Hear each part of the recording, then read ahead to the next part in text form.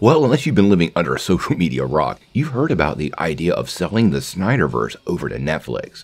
This social media campaign has gotten a lot of momentum, and now Zack Snyder has finally responded to the campaign, and although it doesn't seem like he's coming back anytime soon, it does appear that his relationship with DC and Warner Brothers is much better.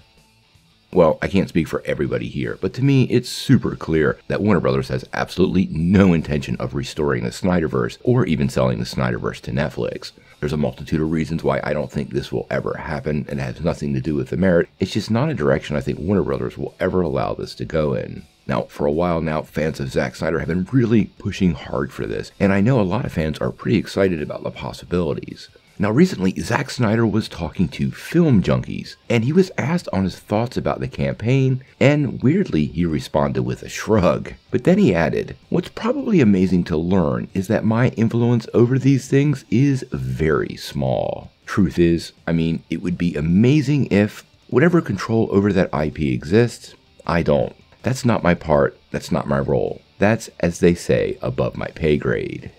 Now, I think this was a pretty precise thing to say on the record, and I think it's a great way of saying it's not his decision, but I did notice he didn't clarify whether he wanted to or not. I'm sure he would, but he definitely didn't campaign for it in this event. Now, in this interview though, he did really go out of his way to throw a lot of praise on Warner Brothers' current management and DC Studios for allowing his upcoming event known as Full Circle. They're actually screening his 3 DC movies as part of an event down in Los Angeles. Sorry, it's already sold out. And I think it's kind of a farewell as the creator moves on to his new franchise, Rebel Moon, which honestly does look pretty good. Now, when he was talking about Warner Brothers, he said, "Warner Brothers, as far as the screening event is concerned, have been incredible. The group is now beyond kind and caring and personal, and it's been amazing to work with them, so I have no complaints. Beyond that, as far as the creative goes and what they're planning, I have honestly been too busy shooting this movie, I have no idea what they're up to."